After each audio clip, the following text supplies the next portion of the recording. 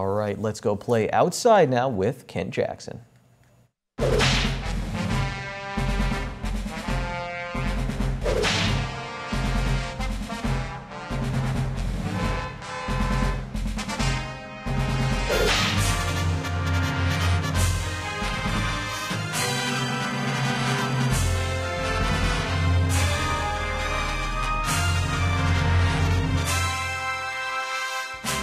I went out for a walk with the Susquehanna Trailers Hiking Club.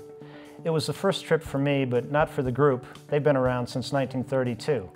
As we hiked up the Nescopec Mountain at the Nescopec State Park, the temperature felt like spring even though it was January. Some hikers tied their jackets around their waists. I shoved mine into my pack. The trail was new to me, but I didn't worry about getting lost. Some of the other hikers had walked the route before, and others checked our progress on a map.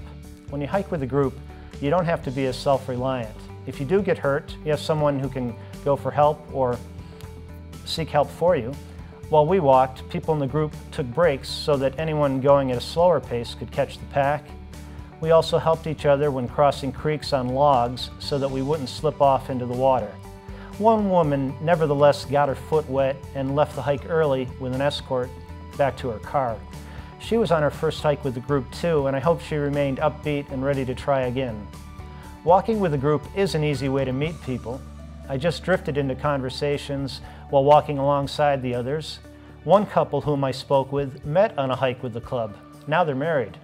Club members also pointed out sights that I might have missed, including a sapling rubbed by a deer and a log gnawed by beavers. The Striders invite people to join them anytime, and they post their hiking schedule on their website. Hiking with a group, however, has disadvantages. The voices and footsteps of the group carry ahead, so birds and other creatures might flee before we get to hear or see them.